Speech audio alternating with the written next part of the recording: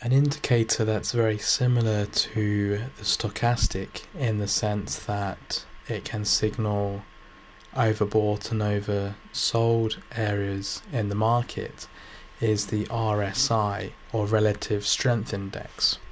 This is an RSI that I have on my graph. I'll make it bigger for you to see.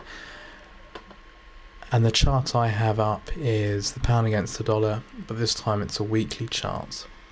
Unlike the stochastic that has two lines, the RSI generally has one main line. And another difference is the stochastic would signal overbought over 80 and oversold under 20. The RSI signals overbought over 70 and oversold under 30. I generally prefer the RSI over the traditional stochastic, and I find it more reliable than the stochastic.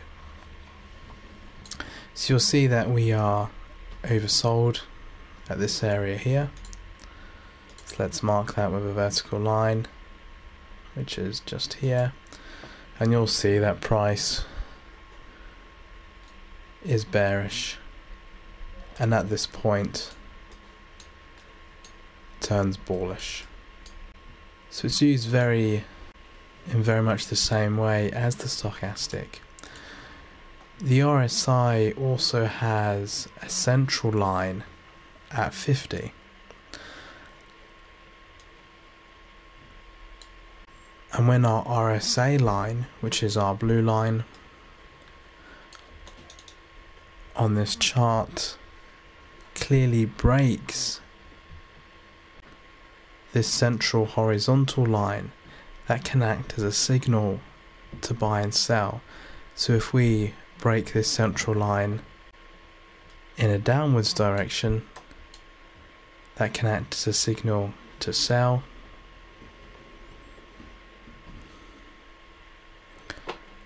And if we break this line in an upwards direction, it can act as a signal to buy.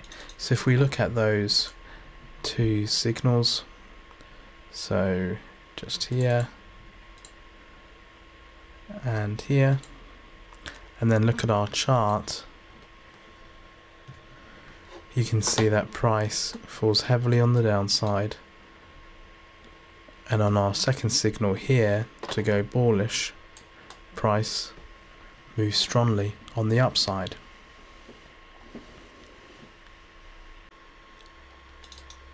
Another indicator worth looking at in this video is the ADX, and I'll bring that up now. So this is the ADX, or Average Directional Index, and the ADX is a similar indicator to Bollinger Bands in the sense that it can show us the volatility of the markets. And generally an ADX is used as a confirmation if price is trending or ranging. Once again, we have a scale of numbers on this indicator. When our ADX line is under 20, that can act as a confirmation that volatility is low and price could be ranging. Whereas when our line is higher on the ADX, that can act as a confirmation that volatility is high and we have a strong trend. For example,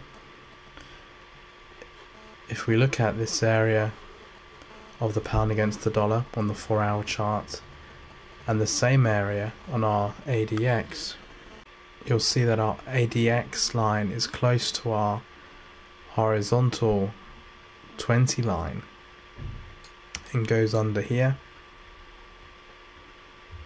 to here. This part on our chart is this area here, and you can see volatility is low and price is ranging. When our ADX comes out of the 20 level, price starts moving on the upside.